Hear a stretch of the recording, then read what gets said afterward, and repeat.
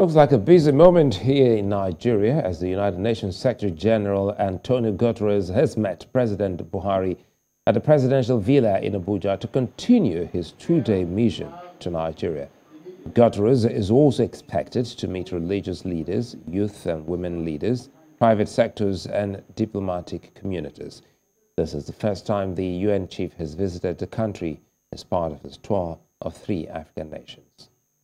Our analysis indicates that the war in Ukraine is only making things worse, setting in motion a three-dimensional crisis that is devastating global food, energy and financial systems for the developing countries.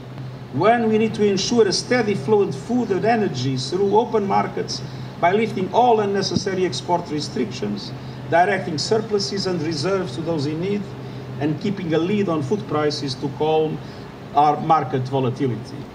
But let me be clear.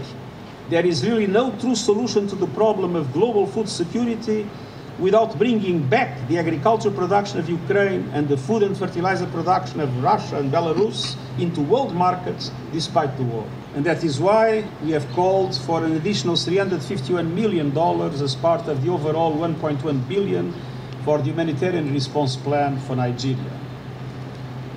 But despite all they have seen and endured, the people I met remain hopeful and committed to returning to their communities and resuming their lives. There can be no better assurance that the world is with us as we confront extremist terrorist organizations, hunger, and the enormous problems of dealing with millions of displaced people than this